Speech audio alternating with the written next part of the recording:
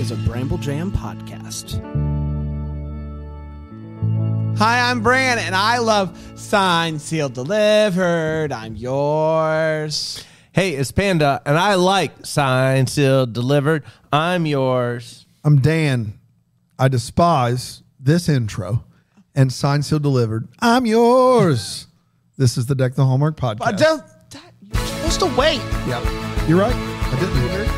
Cakey. Yeah, he What, is. thanks? You're a big cake eater. No, I love cake. I actually don't love cake. So, we all agree D2's the best. D2 is the best. If anyone says another Mighty Ducks aside from D2, I'm not convinced that they are human. It's the best. It's the best. No question. Loved it. It's knuckle puck time. It is Knuckle Puck time. Bash Bros. Bash Bros? Yeah. Come on. It's a no-brainer. Iceland. Iceland? Yep. Let's go shake their hands. It's classic. I mean, come on. Now, a third one. Yeah, they're at college, and Gordon Bombay's not around. Yeah, It's until he kind of a comes in downer. and he, comes in at the end. comes in and gives a little. Gives him a rah-rah, Yeah. which is weird. It's like, what was going on there in that movie? Did they not want... Did Emilio Estevez just like, I'll do one scene? Like, I want to know how that He's in happened. it a few times, but it is weird. It's weird. Like, It's weird, but it still works for my me. favorite, I'm still trying to figure out the mystery of that movie, which is Fulton, the dude who's the other Finster, who's the other bad Finster, brother. yeah, it's Finster. It's not, not Fulton, the Yes, guy who's yeah. not in the first one, but's in this. Finster isn't in the third one, and then at the end, Dean Portman is his name, Portman. And at the end of the movie, he comes in reading his acceptance letter. That's right. Like it got lost in the mail, and he joins them for the last game. You can't do that. Doesn't matter. What happened there? We looked over everything, and you've been accepted, and you can go and play hockey. What happened to Finster there? What happened to Finster? That's what happened. That's our new podcast called "What Happened to Finster." What happened to Finster? I think you guys are going to need these jerseys. They're the old ones. Yeah, classic. So good. I got chills. Hans. That's my Hans impression. Hans. I think you guys are going to need these jerseys. Classic. Do you guys want free hockey equipment? No one ever shops here, but just go for it. Classic Hans. Hans was a good guy. All right. Signed, sealed, Okay, delivered. I've got to bring some. This I know. Look. One of our double deckers is currently having a baby, and watching this while in labor. Wow.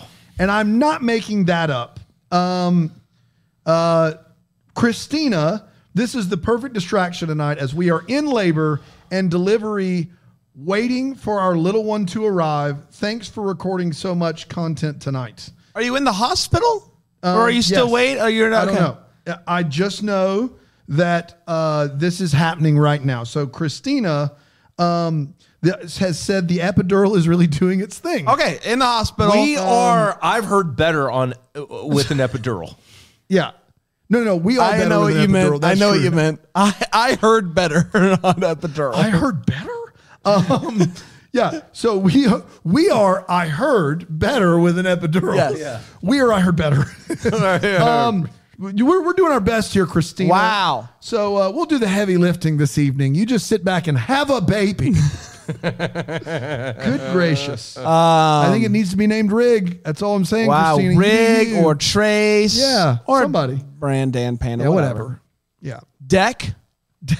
Deck. I'm Deck. Why John, you ask? President. Larry, President. Deck. President. President. Don't ask. It's a podcast. A podcast. Who listens to those? It's 2038. I don't know. He's 16. He's calling out roll still. Podcasts aren't a thing anymore. I don't know. 2038 is a lawless In time. 2038, That's right. there's going to be these things called schlurtles. Schlurtles? Schlurtles. I checked my schlurtle of the day. Who are you? 2038 man. I'm time traveler. You came back in time to tell me that you check your You so check your You mean to Schlurtle. tell me that Wordle, which is big in 2022, in 16 years is going to be advanced enough to where people still play it, but it's called Schlurtles? Schlurtles. What is it like? What do you... Okay, you're... How is it any... Like, I made it sound like Schlurtle was going to replace podcasts. And you jumped in, Time Traveler Man, with it replaces Wordle. Yes. How? Okay. Okay, I'm going to me. give you a hint. Right. Okay. Because like a good Schlurtle. Think of the number 7. Think of the number 7. Like a good Schlurtle. Okay, got it.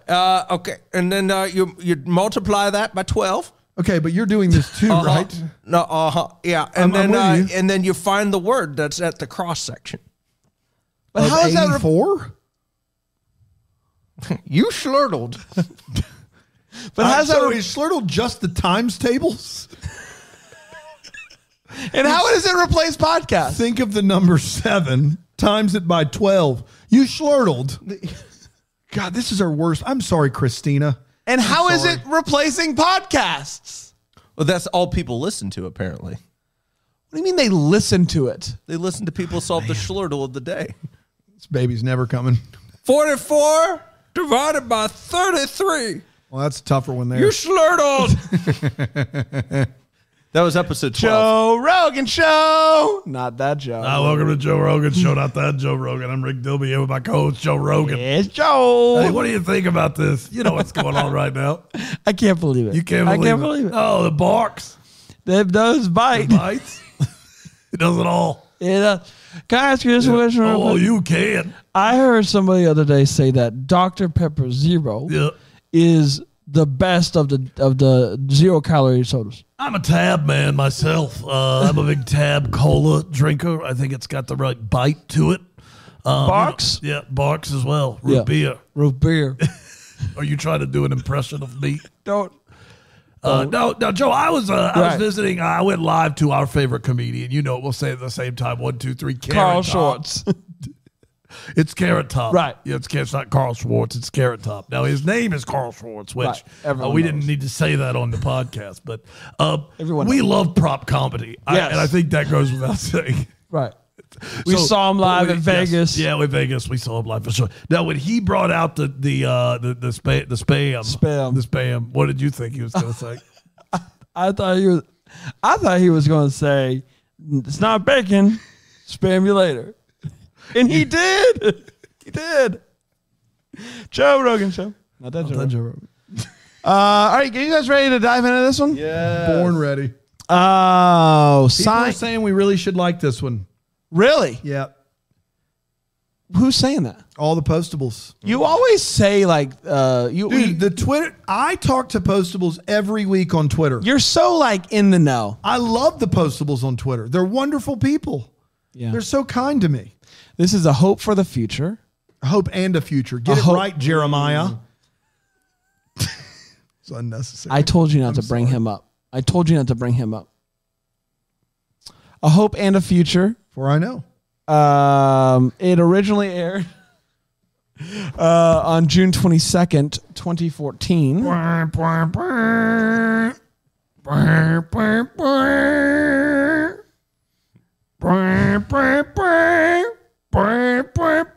Guys, I'd like to thank my mom, my dad, my naps, and my ribs for the time I spent with the Dick the Hallmark podcast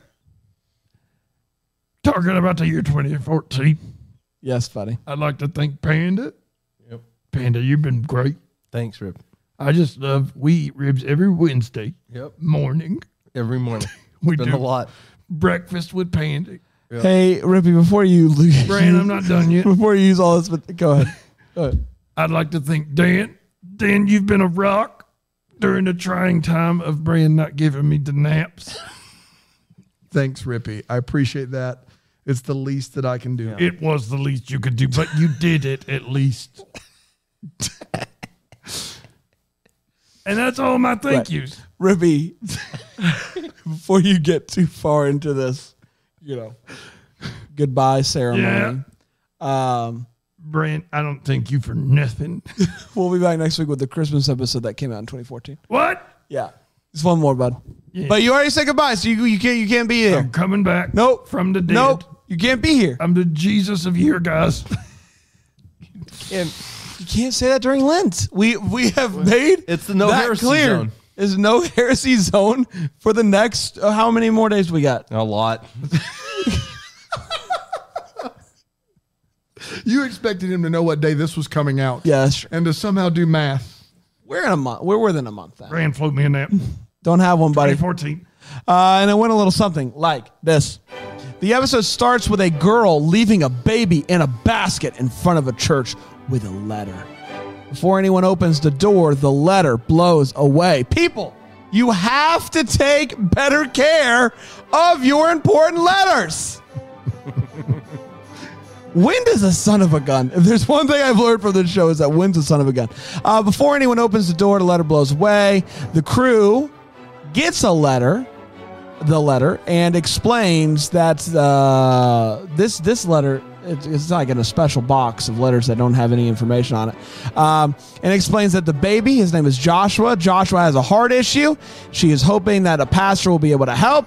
She can't afford to keep this baby. Hopefully he will be in good hands. They try to figure out how they can possibly find out how Joshua is doing now. And it's at this point that Norman turns away and shares that he was in foster care himself. He was adopted by a family. He has never met his birth family, but he did try not too long ago to find out. He got a letter in the mail from somebody, but he has not opened it yet. He decides that he would like Oliver to open it.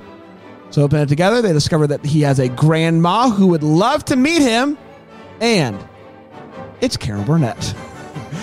Shane and Oliver go to the shelter and to the church, and they find a pastor who says that he was the boy at the beginning who found this baby. He's all grown up now, so this was many, many years ago. I think he says 30 years ago.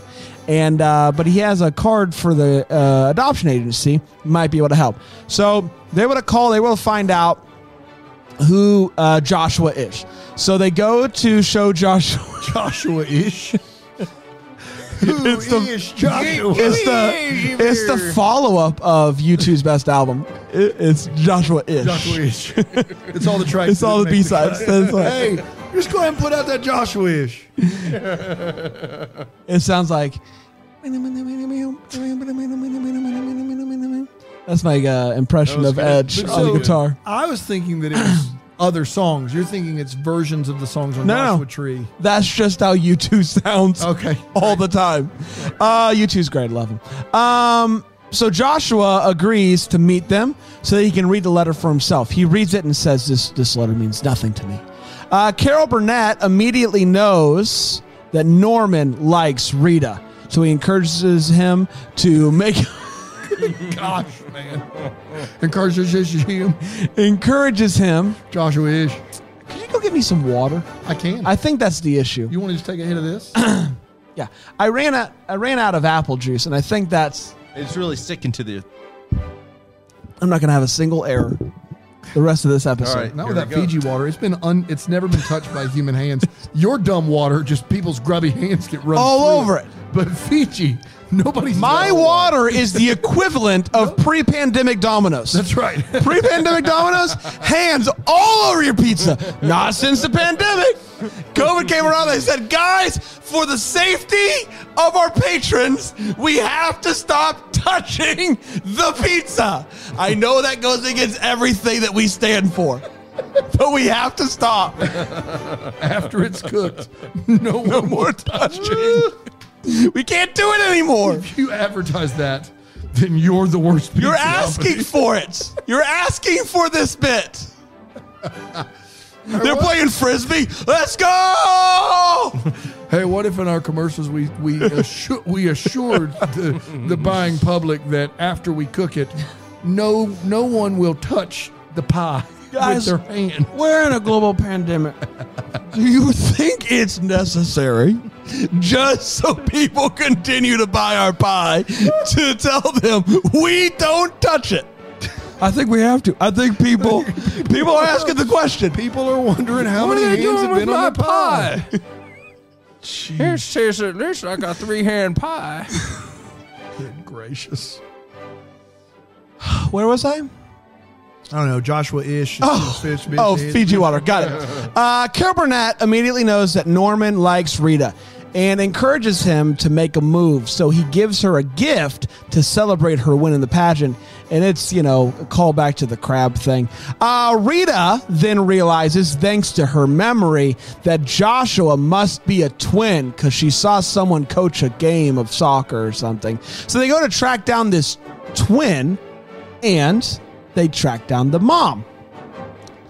The twin had no idea that he had a brother, and the mom had no idea that Joshua was okay. Big news for everybody.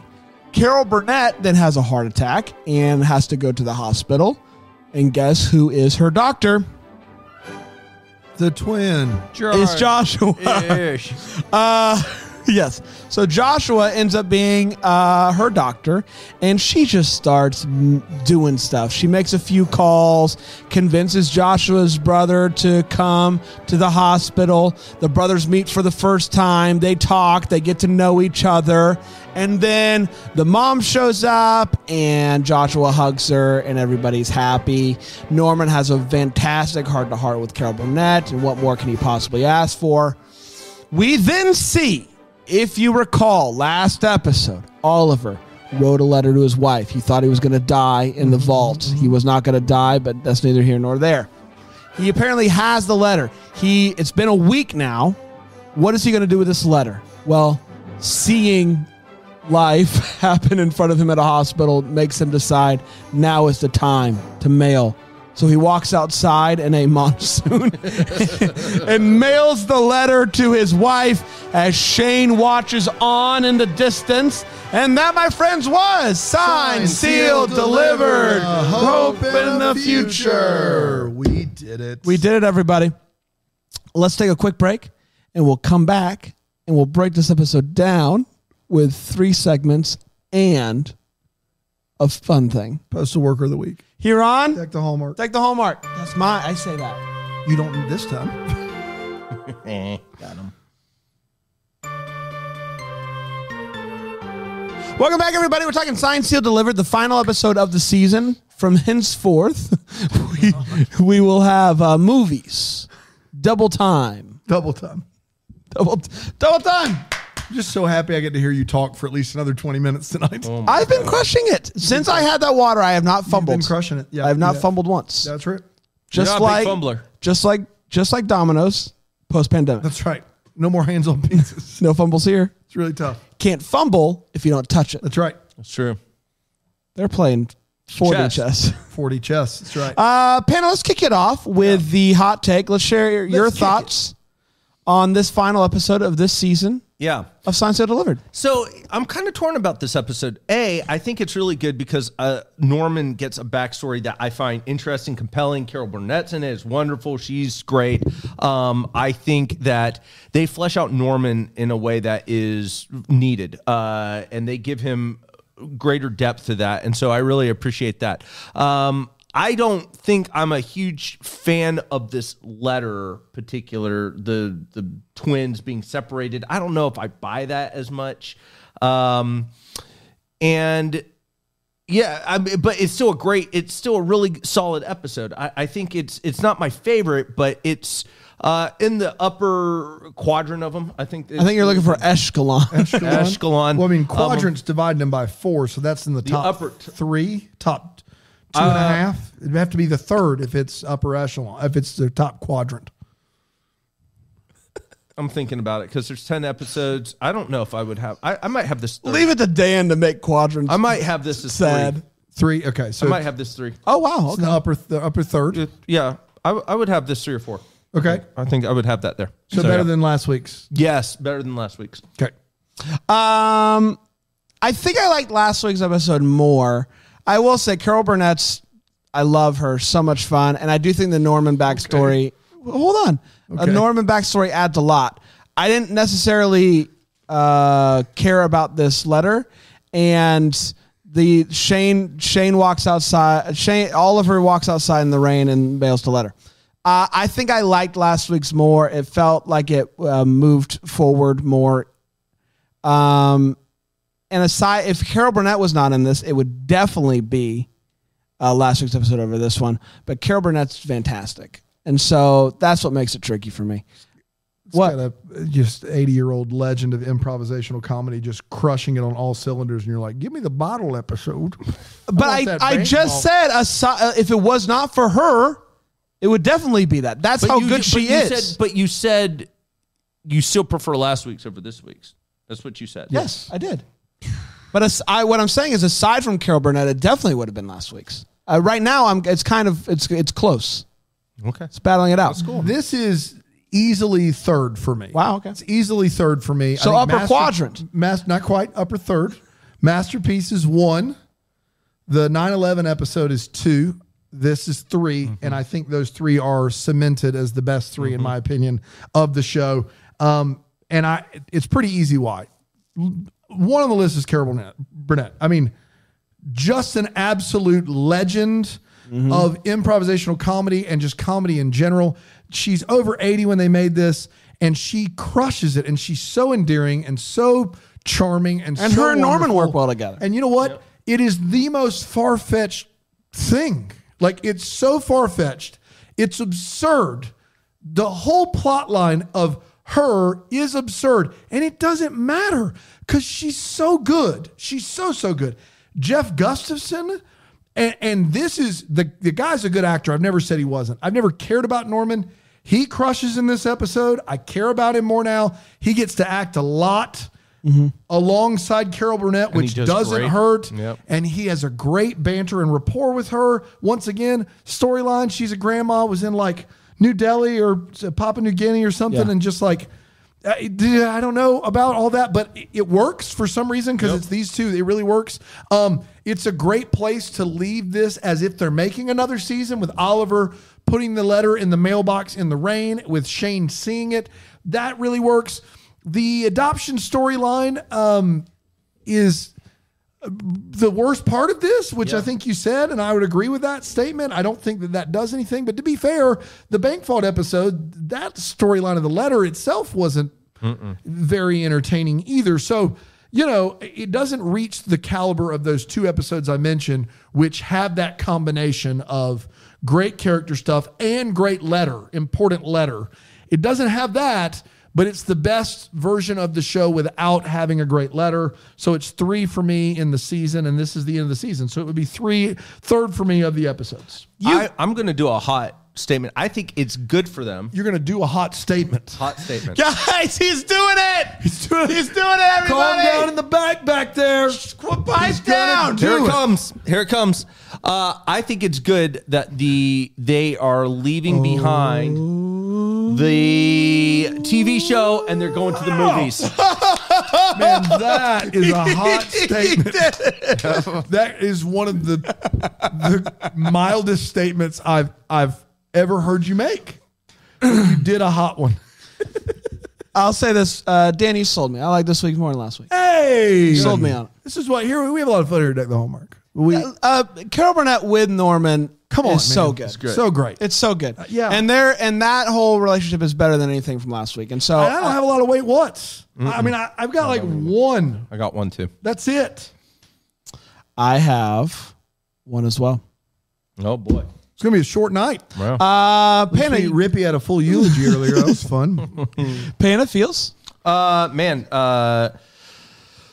When she just kind of shares, and Norman actually says, hey, there's an interesting dynamic here. Norman, having had the family and the upbringing he had, where he was able to process through never really having a mom, and then kind of learning about her and gaining an experience of that, he has kind of a really grounded view of his own mom, where he helps his grandma process through the loss of her daughter. There's an interesting Did we dynamic. establish that his mom is dead? Yes, I think that they she dies say it in this episode. No, I guess they don't. It's heavily implied that she passed away because of drug abuse or something, substance abuse, right?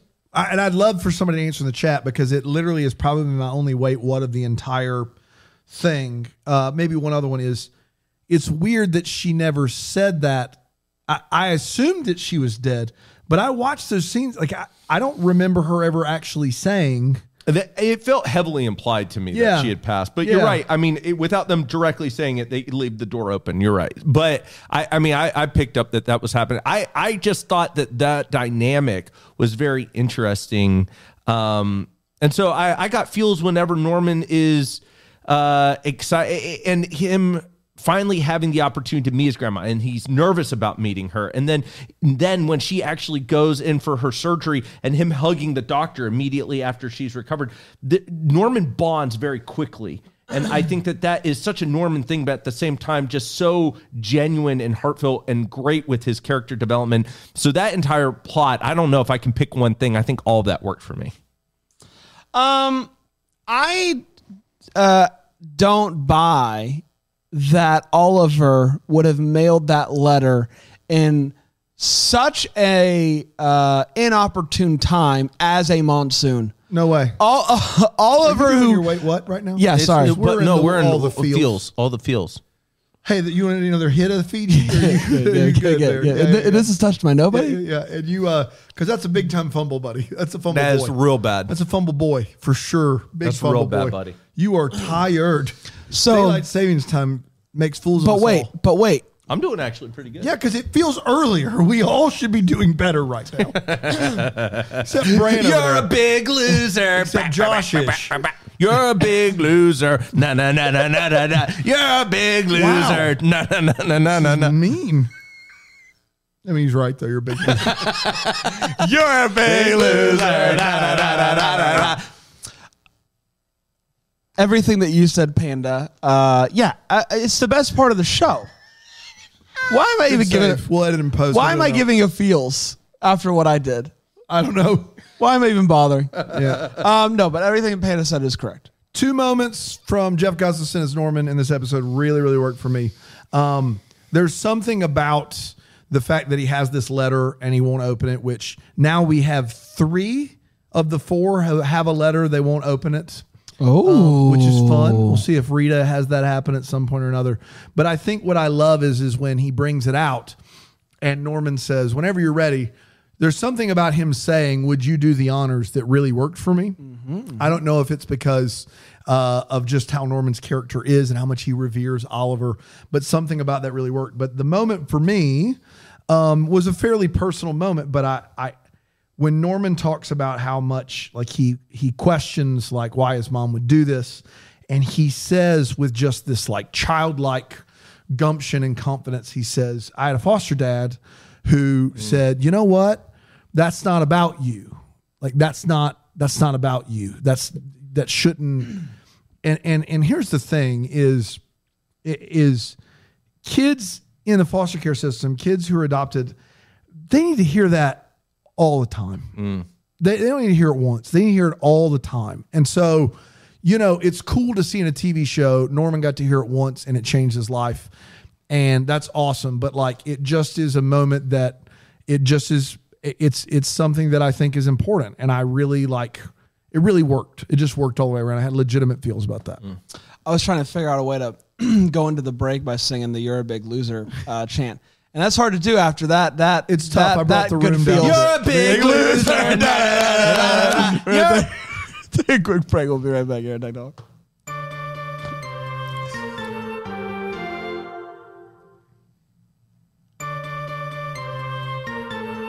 We're back, everybody. We're talking about Science That Delivered the series finale, Series really, finale, if you want to yes. get technical. Yes. Yeah. Can you imagine if they never made another one? Oh, man. And he puts that in the mailbox in Boy. the pouring rain.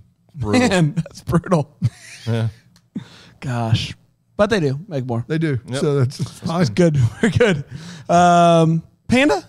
Yeah, I just can't believe Oliver would pick such an inopportune time. I was hoping that you would do this bit. Thank you.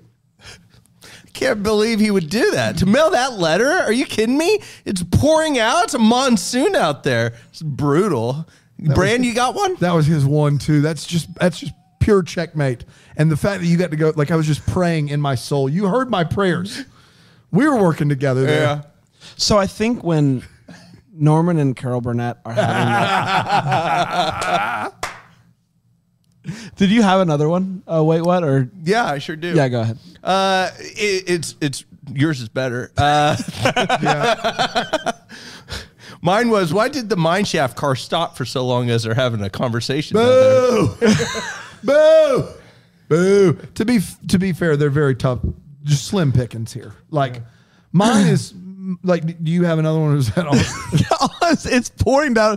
The guy would not mail the most important. It's not that he mails it in the weather. It's that he takes it out of his pocket And holds it freeze frame. while it's monsooning on You him. wrote it in pen. It's Yeah, like, you know what I That bad mean? boy's going to be It's live. gonna- It's going to be It's coming right back. It's coming He's gonna be back. like, It's coming back, buddy. no. It's not going to work out for you. They did that It rain was for such a good way one. I flew it. It was a great wait. What you deserve? What you know why? You're a big loser. Na, na, na, na, na, na, na. I'm a big loser. Na, na, na, na, na, na. Man, Can you do the thing where you clap over your head? Yeah. You're a big loser. Na, na, na, na, na, na, na. it's good stuff.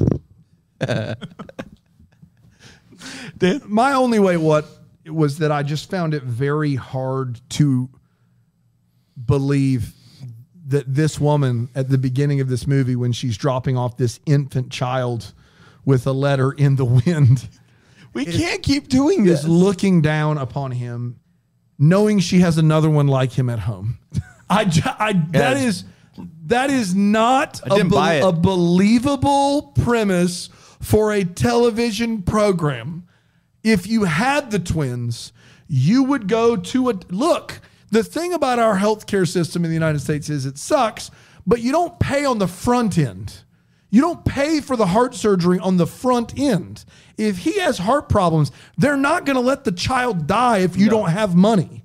Right. They're going to take care of the kid's heart, and then you're going to pay. What you're saying by giving that kid away is that I can't deal with the debt. That's what you're saying. I never was not angry at her. Like it just was the twin plot line was bad in this. Yeah, it's bad. The rest of this episode is great. The twin plot line, and it's a stretch to get there. They knew what they wanted to do, and to make it to where one of these kids is adopted and one of them isn't was a wrong way to go about it. The better way to go about it was that she gives them both up for adoption. One of them finds his mom. The other one never does because he doesn't like her. And then they come together and reconcile at the end. That's the way to do this. And instead they didn't. They did this dumb thing, which was bad. And it bothered me. Yeah, but the debt. Not worth it. Man, so much money. The debt. I mean, come on. It's just my child. Well, if you don't pay that debt, they actually take the baby from you on the back end. That's It's true. That's the healthcare. Wow, man, Yeah. that's worse than I thought it was. brutal out there. Yeah, it is. I mean, my thing is it is just pouring down rain. He never would have done that. Yeah. I think is what I'm trying to It's a get at. monsoon. Yes, that's He never fair would enough. have done it. Just poorly timed on my end. And by poorly timed, I mean just wrong segment altogether. It's time for the Postal Service Worker of the Week. Yeah, we've got Danny Shanks Klein. Danny You put Shanks. Shanks in quotes. It says it here in the email that I got. Yep. Danny Shanks Klein. Yep, Danny Shanks Klein. Yeah. Can you read the email for me? Yeah. Dear Dan, Who's this from? this is from Cheryl at postalworkeroftheweek.net. They're keeping tabs. They're keeping tabs. Wow. Cheryl sends me all of these. We don't employ her, but she sends these to. How do you think I get them? I'm not doing the research. I thought people were nominating people. No. Cheryl is. People are nominating through Cheryl, I think, and then I get them from Cheryl. So if somebody goes to Postal right. Service Worker of the Week.net, you could get something to Cheryl, probably. fascinating. So anyway, Danny Shanks Klein, Postal Service Worker 010101. It's binary. It's binary. Yeah, it is. Fascinating. Is our Postal Service Worker of the Week. He's from Jackson, Mississippi. Panda, take it away. Yeah, Danny Shanks Klein, great guy. You got to say the whole name. You can just say Shanks Klein, I think. After she puts it in quotes the first time, she calls him Shanks 3 or 4 times throughout the email. Fascinating. She does. Okay, so Shanks, one of the things about old Shanks is one of the top Scrabble players, but he only uses Scrabble words from letters that he opens. What do you mean? So he opens letters that are meant to go in the mail, and the only words he can use on the Scrabble board. Yeah, he has an ongoing Scrabble game going on. And he can only use words that he reads in letters that he opens up. Yeah, that's the one. Yeah, that's absolutely right. Wouldn't that be most of them, though? Like, Does that hurt him? Like, does he Does have that to go hurt him or help? searching? I honestly don't know if it would hurt him. It could help him, right? Well, I don't know. He has a weird bit where he only opens telephone letters, like for cell phone bills and stuff like that. Telephone letters. Yeah. Man, your age is catching up to you. Telephone letters? Telephone You mean letters. cell phone bills? Yeah, cell phone bills. Same thing. He only opens cell phones. Are we Yeah, going to that's get it. to why he's called Shanks or not? I mean, he spent some time in prison. I don't know what you want. Well, it was weird because it was for opening letters. It was kind of interesting. And they gave him back his job. He went back. That He is promised he would wild. never do it again. Man. You got a clip of that promise? Yeah. Okay. I'll never open up that cell phone telephone bill again. You promise? I swear, my name's not Shanks. He. So someone said, hear he, and banged a gavel on their leg. Yeah. That's how you know it's real, guys. Yeah. That's how you know it's real, folks. Exactly right. We did it, everybody. Congratulations. Another week in the books. We'll be back next week with more. Until then, may we be the first to wish you a Merry Christmas! Deck the Hallmarks of Bramble Jam podcast. It's presented by Philo TV. It's produced by Brandon Gray and recorded live in, Greenville, South Carolina. Set decor is by Plum at Haywood Mall. For more information on Deck the Hallmark, you can go to deckthehallmark.com. For more information on Bramble Jam Podcast Network, you can go to bramblejampodcast.com. You're about to hear some ads that help keep the lights on here at the studio. Feel free to listen. Feel free to turn it off, whatever you want to. But either way, thanks so much for your support.